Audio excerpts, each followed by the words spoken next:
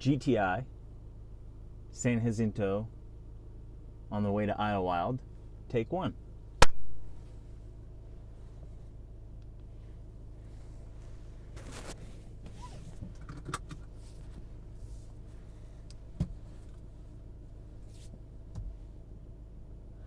All right, here we are, the Volkswagen GTI. This is a 2017, so Mark 7. I have owned this car for now 1 year and a couple months. I bought it October of 17. It is now December of 18, so it's almost 2019. So after a year, 25,319 miles, and it's been a great car. I had a Focus ST before this, in 2016, and biggest differences between that car and this car: Focus ST had more power, was noticeably faster. This car, though, I would say more refined, and you can tell. Obviously, you know, they've been doing this a long time, Volkswagen. The whole hot hatchback thing. You know, this is the 911 of hot hatchbacks. This is the one that we base all the other hot hatchbacks on. We use this as the measurement, the bar. And you can tell why when you drive it. It's just the steering. In the Focus, I was fighting the steering a lot. Has a lot of torque, but a lot of torque steer. I think the torque in the ST comes in really early in the RPM range. This one, you've got to drag it out a little bit. Fun thing about that is this is the SE trim level. So it has the red GTI badges. It has the R brakes. It has 220 horsepower. You gotta really wind it out to get that power out of it, to get in its power, the chunk of its power band, the meat of that power band. I would say third gear in this car is where it just likes to, on a windy road, kind of like this, it's where it likes to sing.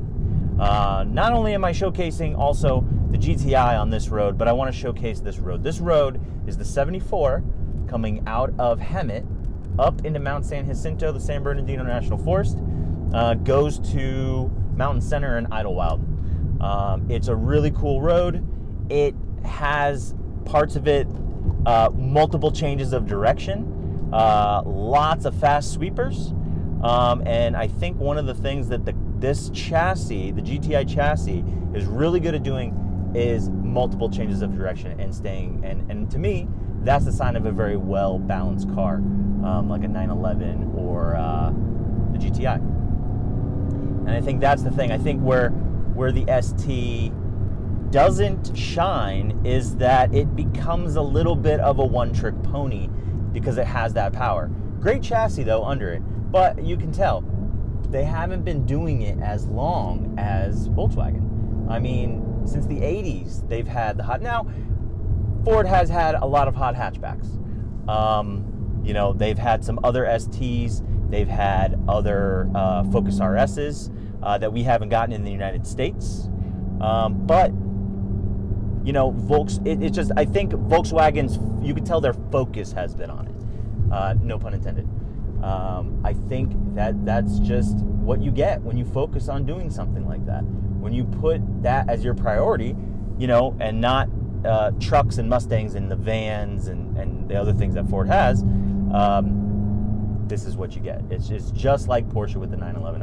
I would say the two, you could almost put, you know, a GTI as the budget 911 in some instances, in terms of a well-rounded car. Obviously not rear-wheel drive, you know, the GTI or rear engine, but in terms of what the priorities of the car are, it's to be very well-rounded.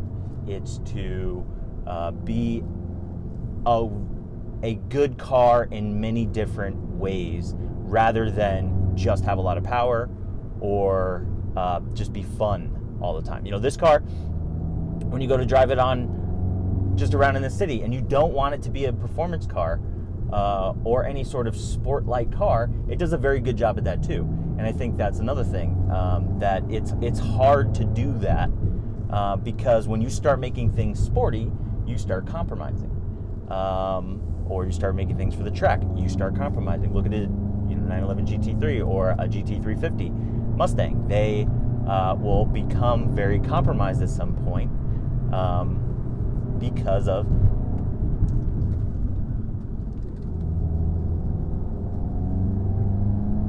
excuse me, I have to so this is the fun section of the road here. Had to pass that guy here to really showcase how good this car will be. This car has the limited slip, but you can see this is a snaky part of the road, lots of changes of direction, up and down in elevation too. It's not just flat on the ground. So you're getting a little bit of banking in these turns. They're on camber, which so you can kind of lean into them. You can carry a little bit more speed than you would if they were flat. So that's one of the fun things about the road.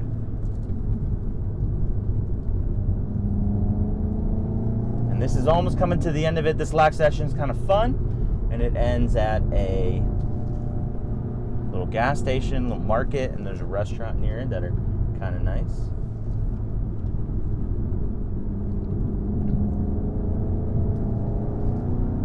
And you can hear in this engine, you know, when you wind it out, that's where the good sound of the motor is. I would say in the Focus ST, I'm making a lot of comparisons to the Focus ST because I owned one. I got a lot of experience in one, and I really enjoyed it. So when I bought this car, I was going to make a lot of comparisons to it. And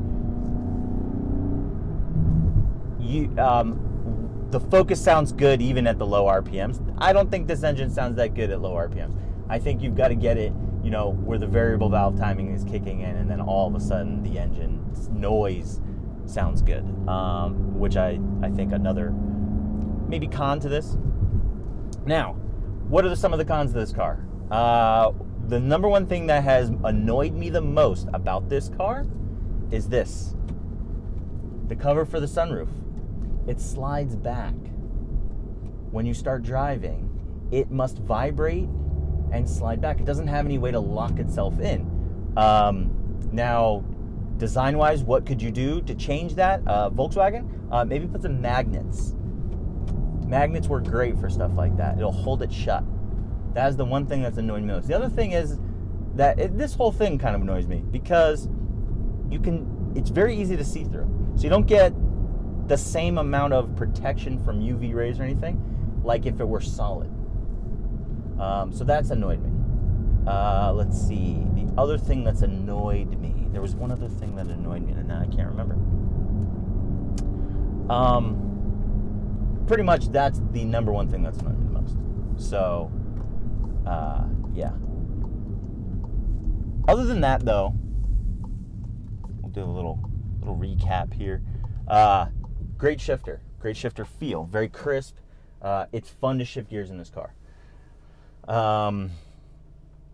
Engine power, good, adequate. It's not overpowered. When I drive a Focus, I had both the Focus and this at the same time. When you would get in the Focus, noticeably quick, noticeably more power. That would be the only other thing. Other than that, I don't really know. There's not really too much that annoys me. I like how everything's laid up. The seats are very comfortable. I've heard some people say the seats are kind of hard, but they're German, and that tends to be that way. So to me, it was just something I expected. I don't mind it. I don't need a cushy seat. Oh, the other thing that's annoyed me. It seemed like the Focus made very little brake dust, and this car makes a lot of brake dust. So you're always, either your wheels are always looking very dirty, or you're always cleaning the wheels. So that's the other thing. But other than that, those are the two things that have annoyed me the most. Fuel mileage wise, this car, if you're looking for a performance car that can do a lot and be very economical, I can get 40 miles per gallon in this car, 6-speed, in 6th gear, going 80 on the freeway. Not saying I'm going 80 on the freeway, breaking the speed limit, but in Utah, where it's legal, 40 miles per gallon, easy. Of course, going up and down hills here, you're going to sacrifice some of that. But I would say an average is like 37, 38, which is pretty good. Focus was like 30. So just another comparison there. Like I said, though, both good cars. I don't think if you got one or the other, I was very happy with both. This car I feel like I've gotten more for my money with this car. I feel like my money has gone. There's more luxury feel to this car than there was with the Focus. But other than that, yeah, both very good cars. So yeah, that's it. That's all I got for you. But yeah, check out this road. It's the 74. It's a great road. It's a nice little section. And yeah, that's it. Thanks for watching. Watch more of the videos. I'm going to make an effort to put out more videos. I don't think I put out enough videos. So yeah, thanks. See you next time. God damn. Just when you think you're going to get a clean break.